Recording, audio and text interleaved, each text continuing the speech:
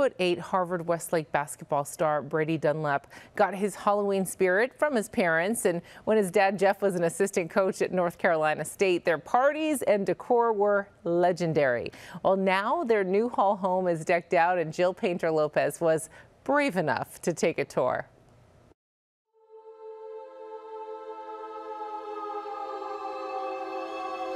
Halloween's always been a passion of mine. My dad kind of grew me up on it, and I loved just the scary, spooking people.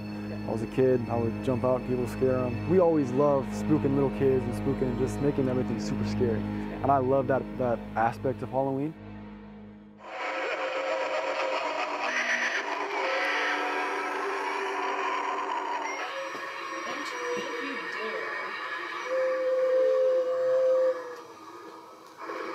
Nothing's working. Oh my God!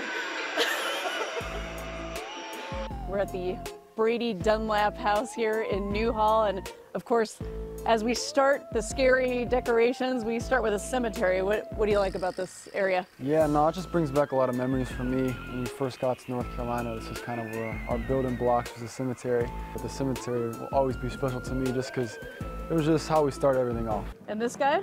Do we have a name for him? I do not have a name for him. This is the guy that probably creeped me out the most when I was young. Now, do you tell your friends about this? Do you warn them, or No, would you rather not warn them? I don't warn them at all. No, not at all. Back in North Carolina, we had similar setups. I'd sit on the chair and the zombie would go on the right. So if they went to the right, the zombie would get them, and if they went to the left, I would get them. So this is kind of like my partner in crime. I always loved the zombies.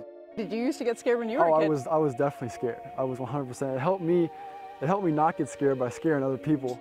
Where did you pick up your Halloween spirit? Did that come when you were a kid? Yeah, my mom loved it. She always dressed out as a witch for Halloween and handed out candy, and we loved it. So as I got older, I tried to create the spookiness of the house. I wanted things to jump out at you and startle you, and sound and different things. You know, we had a little show business in our family, so we were kind of into all that. The more we could get somebody to hop and jump and react, then we were successful.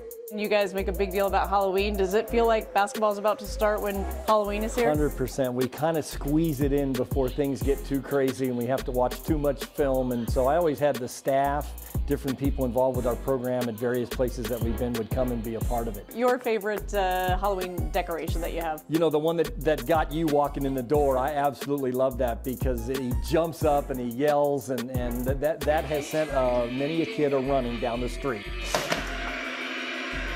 And we have traditions here, and it's just a lot of fun. We always have who got the best pumpkin, and last year I took the crown, which is the first time in my life. Yeah, just the family culture and just everything about it has been so much fun for me. And what are you dressing up as this year? Well, I'm gonna be like a dead groom. Oh. I like just another scary aspect. I'm gonna have just a white polo, nice pants, stitches, blood coming down, blood coming everywhere. I'm just bloody. I love like blood. I don't know why. It's just fun to spook people and scare them.